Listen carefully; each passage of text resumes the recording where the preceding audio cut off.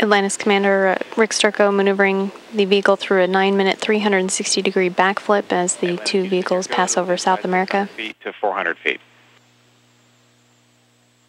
Once the rendezvous pitch maneuver is complete, 400. Thanks.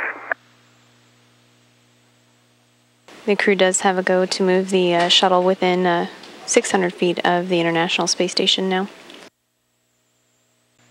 Expedition 15 Commander Fyodor Yurchikhin will use a digital camera with a 400mm lens, while Flight Engineer Oleg Kotov will use a digital camera with an 800mm lens to photograph Atlantis' heat shield. These images will be downlinked to Mission Control as soon as possible for imagery analysis.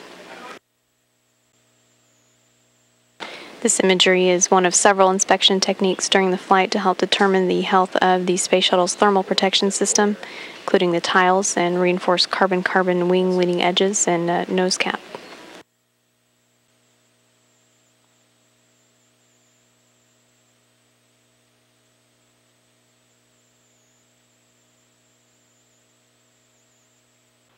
Start photos. Crew on board the space station now beginning to take digital photographs of Atlantis during the rendezvous pitch maneuver.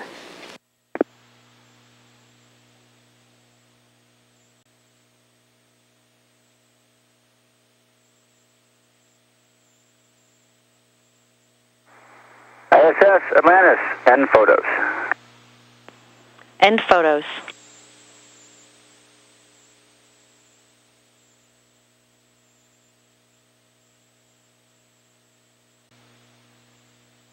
The crew on board the International Space Station are instructed to complete the imagery of Atlantis' heat shield. As Atlantis' commander Rick Sturko continues the flip of Atlantis, still 600 feet below the International Space Station.